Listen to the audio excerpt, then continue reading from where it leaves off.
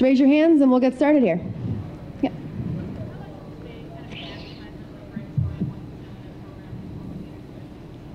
Elizabeth was asked about what kind of today shows about Greg Troy and his program in Florida. I think it's a true testament to how great of a coach he is. You know, the first 3 Olympians named happen to be 3 Gators, so it's such an amazing feeling to be a part of that, the whole program and what Coach Troy does for us, and he really is the best coach in the world. And you know, I'm so fortunate to be able to swim for him, and it's not always fun, but you know, we make it fun and we work really hard, and you know, it's nice that it's all paying off. With Angela in the back.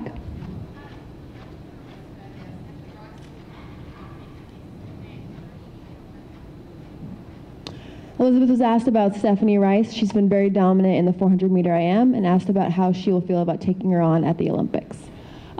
It's definitely nerve-wracking. Steph Rice is the best in the world. She has a world record.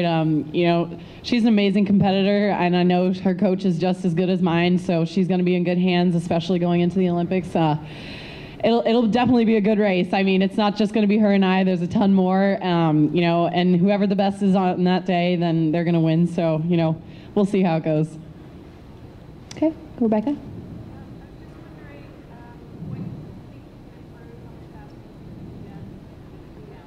Okay. Elizabeth was asked about what she can improve on and how much faster she might be able to get before London. You know, there's always stuff to improve on a 400 IM. You know, from splits to turns to technique. I think the most work I can do is on my fly and breaststroke. Those are my 2 weak strokes. So, you know, hopefully if I get those splits down, I'll be able to go faster. You know, it was nice to be able to hit my time that I went last summer tonight. So it's definitely good to have that under my belt. Well, John? You just said you need to work a little bit on the breaststroke, but it seems like you've made some major strides there. Can you talk about the developments of the breaststroke? Elizabeth was asked about the breaststroke leg of the 400 IM and that she's made some progress, but asked about how much progress she's made and to comment on it. Yeah, you know, I have to thank Chuck Batchelor and Greg Troy for that. It's been an ongoing process with my breaststroke. It was pretty messy a few years ago, and it's finally coming around. And you know, the splits aren't completely there yet, but I think especially within this next month going into the Olympics, we're definitely going to be focusing on breaststroke and trying to improve it. Go with Brent.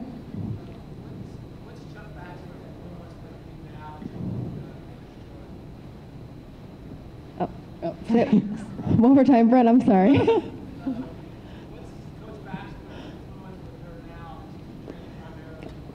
Elizabeth was asked about what Coach Batchelor's influence has been on her now since she's been training with Greg Troy down in Florida. It's pretty much amazing what him and Coach Troy have done for me. We're sort of like a triangle working together. I talk to Chuck at least like 3 or 4 times a week, and you know, he was the one who I was talking to tonight before my race because I was so nervous. I knew Coach Troy was busy with other people making the team, but you know, I can't thank Chuck enough for what he's done, and he's still definitely a big part of my swimming, and I still consider him like one of my coaches. So for him to be able to, like, for me to be able to have him as a coach along with Greg Troy is really, I'm really lucky. We have a question up front here. Can you talk about the difference between this year's finals and 4 years ago? Mm-hmm. Just how are you feeling? Elizabeth was asked about the difference of finals this year versus Olympic trials 4 years ago and how she felt differently. I felt exactly the same. I was so nervous.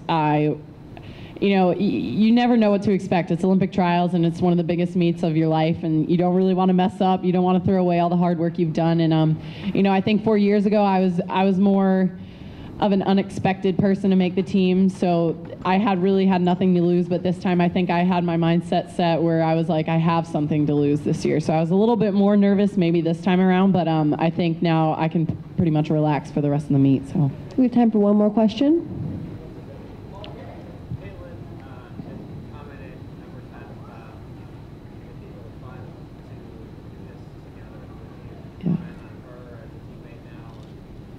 Elizabeth was asked about Caitlin Leverins. Caitlin said that it'd be really fun to be teammates with Elizabeth in this event, and Elizabeth was asked to comment on that relationship. Caitlin's awesome. Her and I have been competing together since, God, I don't know how long. And, you know, she got 4th in this event 2008, so I know she's very excited to be on the team this year, and she deserves it. Her and Terry McKeever, what they have going down at Cal is really amazing, and, you know, I'm so glad that it's her that I'm going to be swimming the 400 I am with. I mean, we're pretty good friends, so we'll definitely have fun with it. Okay, thank you, Elizabeth, and congratulations.